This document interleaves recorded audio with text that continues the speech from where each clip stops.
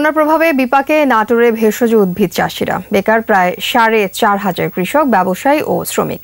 লোকসান পুষিয়ে নিতে প্রণোদনা দাবি করেছে ভেষজ চাষিদের সংগঠন। নাটোর প্রতিনিধি নবীর রহমান পিপলুর রিপোর্ট, জানাচ্ছেন মাসুম আল ইসলাম।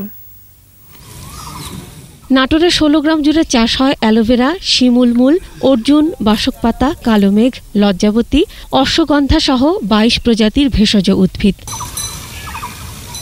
করোনার প্রভাবে চাহিদা কমেছে, তাই বিক্রি নেই ভেষজ উদ্ভিদের। ফলে গাছগুলো জমিতেই নষ্ট হচ্ছে বা কৃষকরা তুলে ফেলে দিতে বাধ্য হচ্ছেন।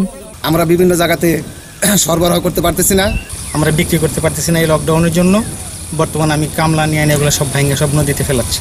লোকসান পুষিয়ে নিতে প্রণোদনা চেয়েছে ভেষজ চাষিদের সংগঠন। বন্ধ থাকলে আমাদের ভবিষ্যৎ কি হবে আমরা বুঝতে পারতেছি না। বাজারজাতকরণে সহায়তার আশ্বাস দিয়েছেন জেলা প্রশাসন।